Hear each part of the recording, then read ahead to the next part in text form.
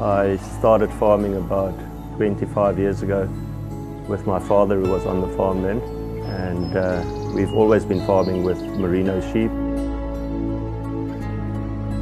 We love growing the woolen fibre. It's a beautiful natural fibre. It's just great to see it being used worldwide. But when we are shearing, the noise and the excitement, it's something to see and believe. And it's still hard to believe that a sheep can walk into a wool shed with wool that's grown naturally on their backs, and it can be shorn and sent through the process, and it ends up as something that we wear today. If I trace back my heritage, I can find my ancestors were mill workers.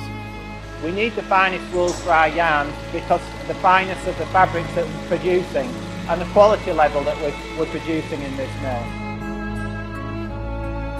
The machinery has been refined over the ages, but a lot of the hands-on skills are the same skills that people were using 200 years ago, 100 years ago, 50 years ago.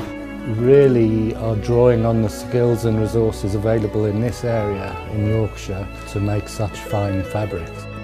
What makes Abraham Moon unique is our range of colours we only make for ourselves, so that gives us a differentiating factor and really helps our customers to sell.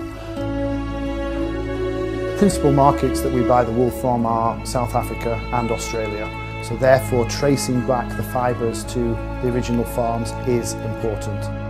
I'm very inspired by the craftsmanship and heritage of wool. It's an integral part of tailoring. You know, being tailors, wool is a very integral part of making a suit. And a very good woven wool, particularly merino wool, not only performs but is a joy to tailor because we put a lot of shape into the fabrics.